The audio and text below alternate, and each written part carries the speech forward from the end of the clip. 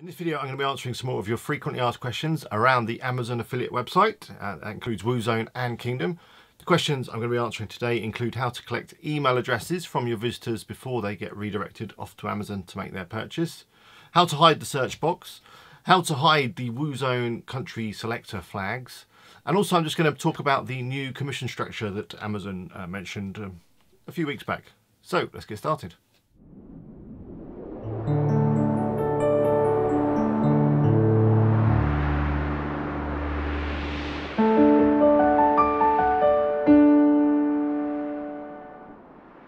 Hello, it's Alex here from WP Eagle. Thanks for watching and welcome to another FAQ. So let's jump straight into the questions. So the first thing I'm going to talk about is the new Amazon commission structure, which I think became live on the 1st of March of this year.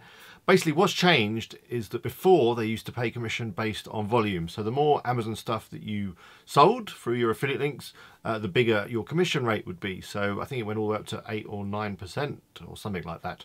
I don't know, I never sold that much volume, but yeah, it was a sliding scale depending on how much volume you did with them. Now they've changed it so it depends on the category of product you're promoting. So I've got the list actually on my screen here. I'll put it up for you in terms of what commission rates you can expect to get based on category. For example, the video games category now only pays out 1% commission regardless of how much volume you put through. However, on the flip side, the digital video games, which I'm guessing is like Kindle apps and stuff, as well as Amazon coins, whatever they are, and luxury beauty, now pays out 10% commission. So this is going to have a direct effect on the market and the niche that you're going to want to go into when you're setting up your Amazon affiliate website, because it's going to have a real big impact on how much money you can potentially earn. So looking down that table a bit more, you can see that things like outdoor tools is 5.5%, headphones and musical instruments brings in about 6%.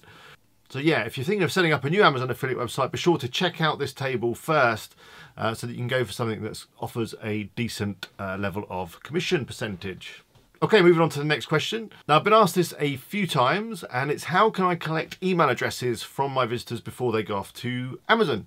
Now, luckily, WooZone has actually got this feature built in. You just need to switch it on. So let's get on the computer and I'll just quickly show you how you can turn it on. Okay, so I'm over at Boot Boutique, which is the site that I created in my 2017 tutorial. If you haven't seen that, be sure to go check it out. I'll put a card up on the screen now. But anyway, yeah, let's collect some email addresses. So I'm going to go into the dashboard. And then into WooZone settings. Well, WooZone. Then I'm going to come across to the Amazon config down here. Then into plugin setup. Then if we scroll down, it's about halfway down. We've got this checkout email here. And if we set that to yes, it will then add a box where people can enter their emails. You can make it mandatory if you like, which means people can't actually get redirected off to Amazon unless they put their email address in. That's up to you. I mean, that might affect your conversion rate on Amazon if you do that. So maybe test it out. And then if you want to get hold of the emails that you've collected, there's a button here to export those emails. So let's scroll down to the bottom and save those settings.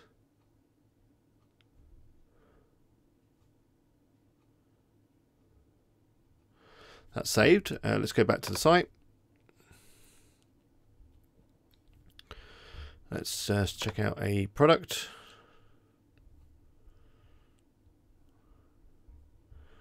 Okay, let's choose some options.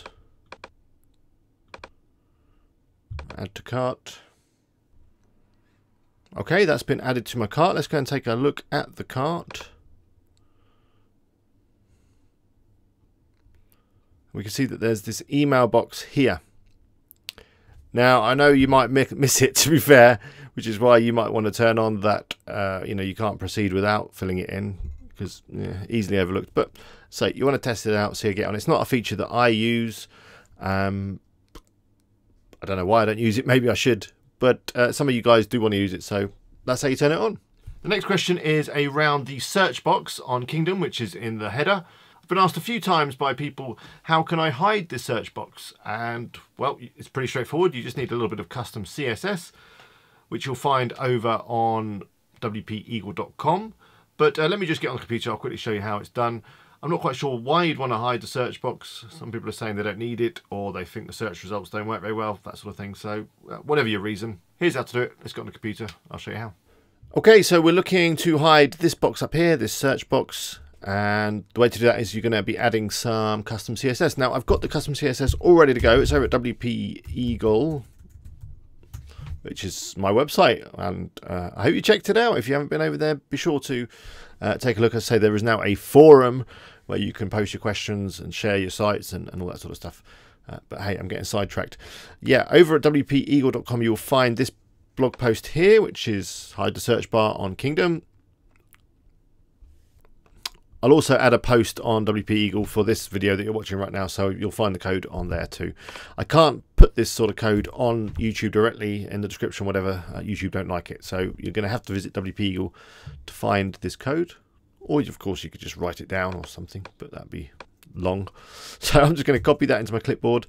I'm going to go back to my website. I'm going to go up to Customize. Then down the bottom of these options, the very last one is additional CSS. And then at the bottom of all that stuff, I'm going to paste it in. Oh, there we go. You can see it's gone. Save and publish. And if we close that, you can see the search box is gone. So that's that. So that's pretty straightforward. I hope you've hidden your search box if that's what you wanted to do. So talking about hiding things, let's move on to the last question, which is how to hide the country selector flags, which appeared in one of the more recent versions of WooZone.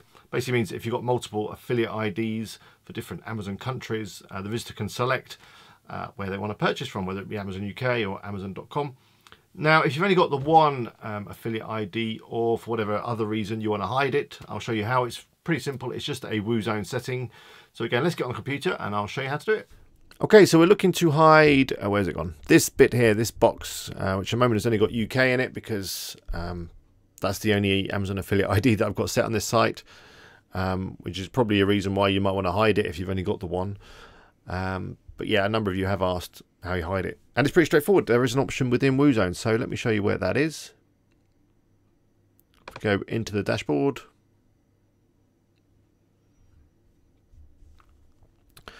And then into WooZone and Amazon config. I think that's a good place to look. Then if we go to plugin setup and scroll down, I think it's towards the bottom. Ah, there we go. Activate product availability by country box. There it is. And you just set that to no.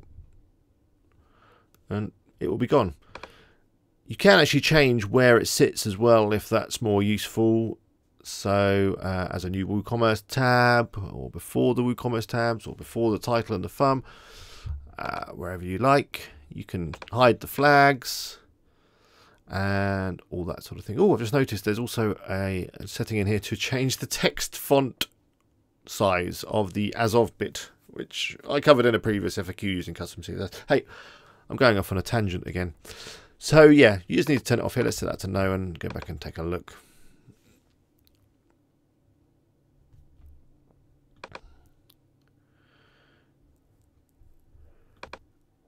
Let's have a look at this boot here. That'll do.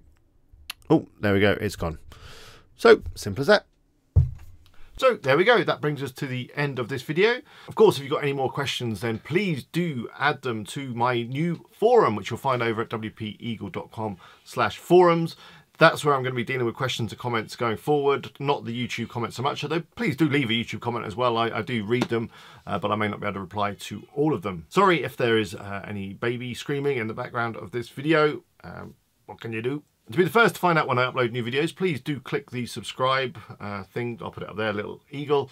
And make sure you click the little bell as well, and that way you will definitely get a notification. If you're looking for something else to watch, here is another video that's been specially selected just for you from my channel, which I hope you enjoy. But until next time, bye for now.